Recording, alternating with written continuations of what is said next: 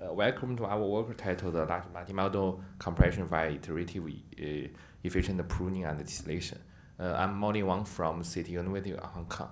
This is a joint work with my three mentors, Chen Yizhuang from On the Group, Ruosheng Guo from Beat Dance, and Xiangyu Zhao from City University of Hong Kong. And this is the work I done during my research internship and on the group. Let's step into the background part. The background is that the usage of a large language model has enhanced a lot of the industrial situations in the on the group, like the short video recommendation. We have a great enhancement, and also we also get some increasement in the advertisement generation, video content classification, and total voting. Sorry, topic voting. So the usage of large language multimodal has resulted in a great enhancement in the business performance of our group. But there are two problems. Oh, hello. Maybe I use this. Oh, this is better.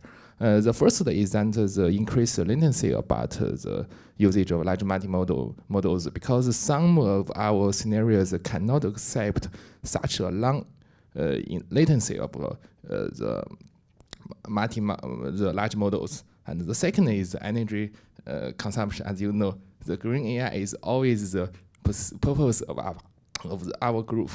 So we need to compress it. We need a small one in the real world usage. But we do not want to sacrifice the performance. So we need to compress it. But there are three challenges for compressing the model. The first is that the retraining is cost prohibitive, so we need to use the parameter inheritance strategies in the compression. And the redundancy of the large models is multi-level, because the model is so large, so the redundancy is everywhere. So we need to indicate where is the redundancy. So we need to use a multi-stage strategy. And the second one is that all of these models are sequential generation models, not the classification model. Sorry. So the distillation loss must be carefully designed, and we design a new distillation loss to ensure the smooth training of our compression. Let's step into our framework. Our framework is, as you can see, is a multi-staged compression frameworks with well-designed distillation loss. Let's step into the first stage. The first stage is the block pruning. The block means that as you know, the large models have a lot of blocks. So we need to remove this block redundancy in advance.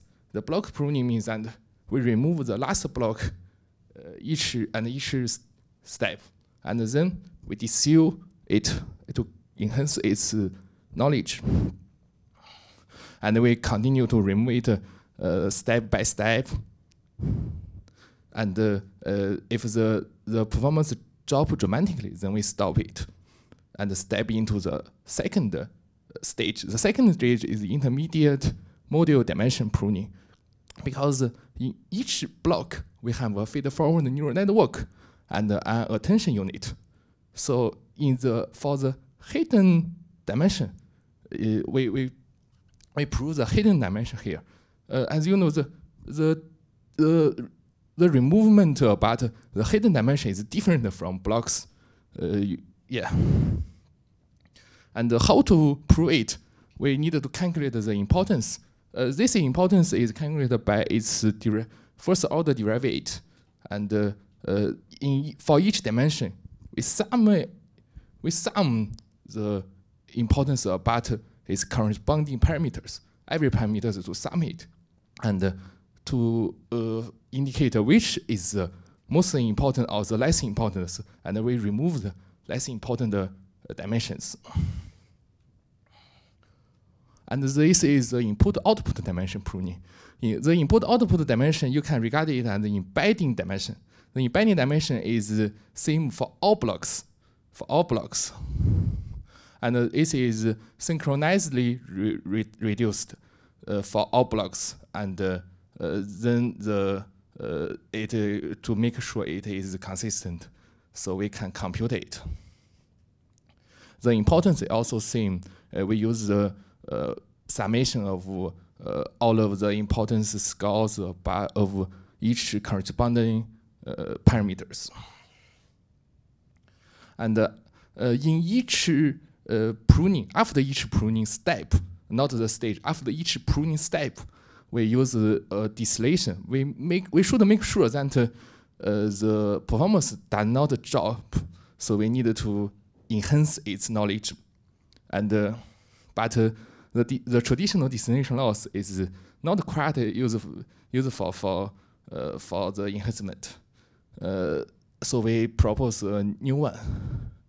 It is to tackle the complexities in sequential token generation, and the improvement. We lose the distillation loss a little bit for better adaptation in generative models. Our purpose is to ensure the higher confidence, the higher confidence in correct token predictions to ensure the higher confidence for the student model is okay. So we use this one. This one is to make sure that the student, let the student to overfit the teacher. You can briefly understand it, and to let the student overfit the teacher. Because we think that the teacher is better, because we want to compress it dramatically. So we think that the teacher is great, is good enough. And here is our data set. We collect some advertisements and the answer and the proper mode from our industrial settings. And here is our parameter. The sample, the training size is small, just 12,000 samples. And we deploy it, our pruning method on the GMM. It is a blip tool like multimodal models, and we remove some redundant parameters in this model, in this multimodal model, in our real-world scenarios. Here is our overall performance. We compress our model from 5.4 billion size to the 0.3 billion. It is a dramatically reducement. And what's more, the inference efficiency is increased. The efficiency is increased. We use the A10 processor, A10 GPU processor for the inference test. For each second, the samples processed increased dramatically, about 7 times. But the performance does not drop a lot, and you can see it maintains the robust performance. And you can see this is the detailed steps for each proof. The performance drop dramatically, and after the distillation, it will increase. Proof distillation. It is a step details. So the distillation is very crucial. And the model size is here, and we found that the block redundancy is the highest redundancy we can remove. So I guess that most of large language models is much deeper than we need, I guess. And here is the data fraction. We also do some different data fraction tests. We found that in the real world scenarios, the larger sample size will enhance the compression effect large. But we found that the 12,000 samples is okay enough for this scenario. And we also tried other one stage only strategy, we found that if we do only one stage, not the multi-stage, if we do the one stage, if we only remove the block one by one, and to the model size, we found that also in the module pruning, we found that even we reduce the model size is reduced, the accuracy are not very good. And we also do the one shot. What is one shot mean is that we do not do the distillation and every pruning step. We do it after pruning all of the redundancies. And we found that the accuracy is not quite good. And here is the distillation ablation.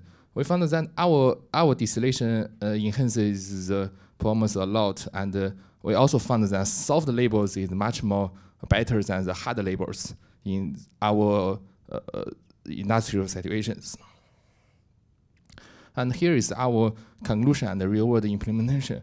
In conclusion, in response to the increased latency and high energy usage initially observed in the on GMM, we implemented a tailored multi-stage large model compression strategy, significantly enhancing the performance and efficiency. And our strategy has been implemented into the Alipay, the well-known mobile pay applications in the China. We deploy it in the advertisement audition scenarios, and starting from the September last year, and the online performance is still maintained compared to the original large language model, and the latency reduced a lot. The latency efficiency increased from the 700 million seconds down to the 19 milliseconds, and the energy efficiency is also improved. We save approximately 75 million kilowatts annually. That's all for my presentation. Thank you.